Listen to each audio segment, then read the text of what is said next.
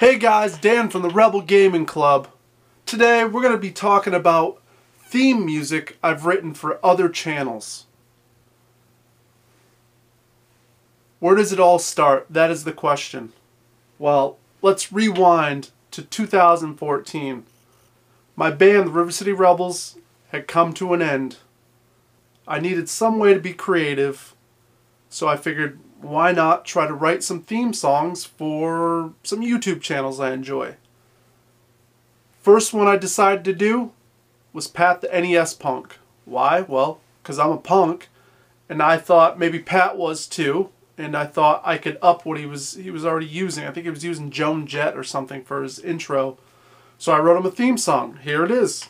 P-A-T-N-A-S-P-U-N-K P-A-T-N-A-S-P-U-N-K Baseball stars, Tecmo Bowl, Bomb, yeah, he's my bot. P-A-T-N-A-S-P-U-N-K Rush and attack, skull and crossbones. Gimme, gimme, gimme my Nintendo. Gimme, gimme, gimme my Nintendo. It's Pat, the NAS, it's Pat, the NAS, P-A-T-N-A-S, punk.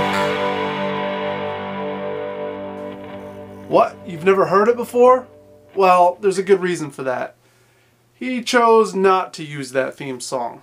That's the only one on this list that's not going to be in use somewhere, some way, somehow. I was alright with that. I reached out to him, and I think he thought I wanted some plug for my YouTube channel, which I didn't have a YouTube channel at that time. I just wanted to create some music and help someone out that was being creative in their format. So, no big deal. He chose not to use it. He appreciated it, the gesture. No big deal. The second song I created.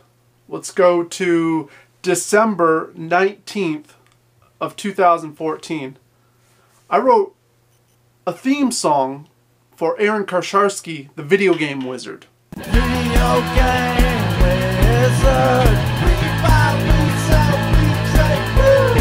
Video game wizard. We buy, we sell, we trade. Woo! Laurels at the shop. Aaron's out looking for the Marios. Laurels at the shop.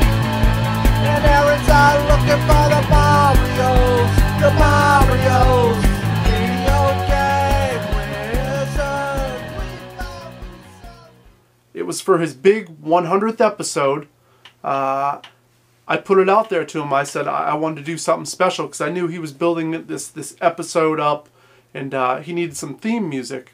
I reached out. It worked out. It's still in use. Every time you hear it on his channel, it says Mock Title, and that was our old band, and that was kind of the moniker we were going as at that point.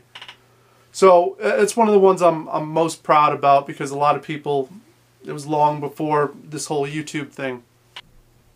Wrote a theme song for D-Dave, a wonderful YouTube channel, and one that inspired the whole Rebel Gaming Club to do what we're doing now. Unfortunately, I think it only got used once. I forget what episode, but you can take a listen now.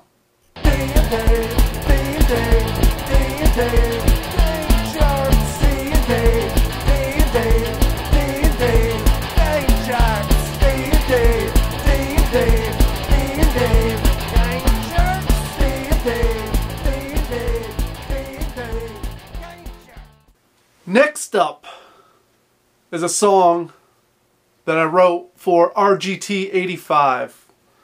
Now, Sean Long has been one of the dudes in the community that really has reached out to us a bunch and helped and spread the word and been really supportive and just a really decent guy. Not pretentious at all, just a straight shooter.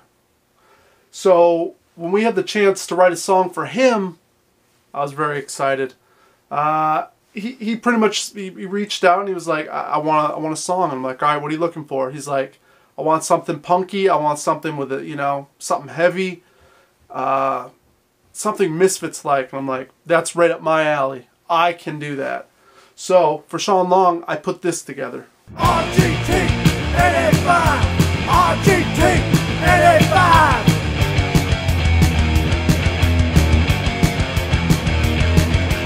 RGT 85, RGT 85.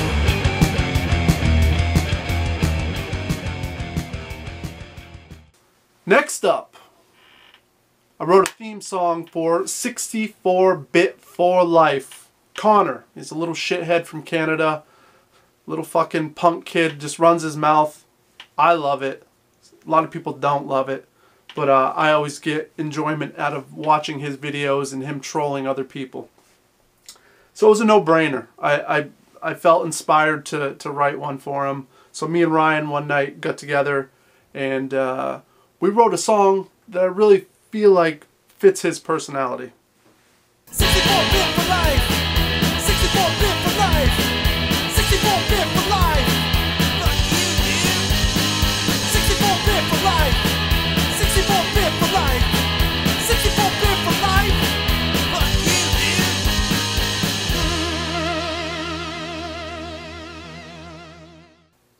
And that brings us to that thing. How do you get inspired? How do you write theme songs for YouTube channels? For people you don't know all that well.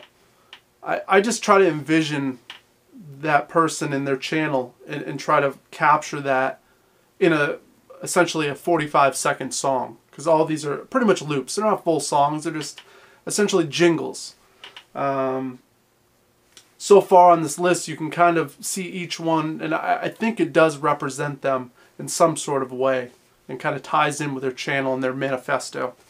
Next on the list, Mega Retro Bros. Shogun Death has been a friend in this community for quite a while, and someone that I've done trades with, and you know, we just talked about life here and there, and another person that reached out and wanted a song, and metal. I enjoy metal music. It's something I don't get to play a lot, so it was fun to put something together for him in their channel. Mega Retro Bros. Mega Retro Bros. Mega Retro Bros.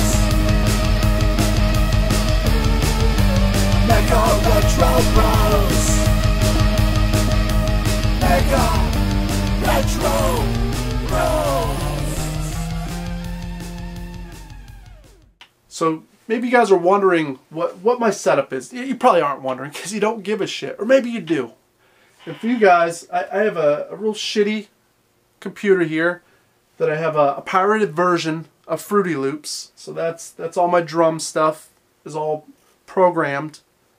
I have my Zoom 24 track digital recorder that I've had for years and record everything on. And then I just have some basic, you know, studio speakers. Over here, I don't know if you can see it, I have all my guitars. Essentially I only use 1 or 2 guitars and 1 bass for everything. I got my microphone, and that's the setup. It's real basic, real simple. A lot of these songs don't take longer than a half hour to kind of knock out. That brings us to the next person on the list. Smash JT. This guy, for the longest time, has been the biggest supporter of Rebel Gaming Club. Just real positive words, and it was easy to want to do something for him. Once again, trying to write for someone that you don't know what their musical tastes are, really difficult. So he was probably the toughest one to put a song together for. I don't know if he's still using the theme song, but he was for quite a while. Here it is anyways.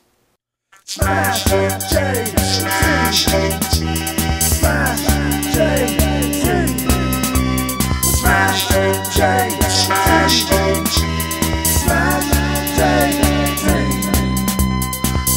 JT. Smash JT. And that brings us up to my boy, Hav G's. I wrote this on a whim one night, just thinking that Hav might enjoy it. And sure enough, he did. And it was one of the few songs I was able to sample his actual voice and put it on the track, which made it a little more personal. And yeah, it's a catchy little number. I was glad I was able to do it for Hav. 2 mic check. 1 2 1 2 mic check. Live and direct. Yo, Hav, is that a trombone? What's up, everybody? What's up, everybody? Yo, 1 2 1 2 mic check. Is that a trombone? Yeah, I got a few. I funk like that. Yo, love is good. Love is good. And my most recent theme song that I wrote was for our buddy, the Square Painter, Adam. Love his art, love his channel, love who he is. So this was easy. Once again, he wanted something punky. I know the music that he likes. With this one, I don't know if I nailed it 100% for him, but I feel like I nailed it 100% for me because I absolutely love the track, and I think it fits him perfect. And it probably might be my favorite one out of the whole lot, now that I think about it. Maybe it's because it's the newest too. But here's a listen to this one. Square painter. Here's for my mixing pints. He's a retro masterpiece. Earthbound's his favorite game. He's original on the scene. He's a square painter. Square painter. Square painter. Square painter. Alright guys, so that's going to wrap up this little list of theme songs I've written. I'm far from done. I just, it's tough to get time to write. I've promised a couple other people some songs, and hopefully that will happen sooner than later. If you guys are new to the channel and maybe you want a theme song, maybe you got a YouTube, hit us up. It can't hurt, you know. When I get inspired, things just happen. And maybe, you know, maybe the Rebel Gaming Club can be part of your channel in just a little way. Thanks so much for watching this. And fucking like, comment, and subscribe.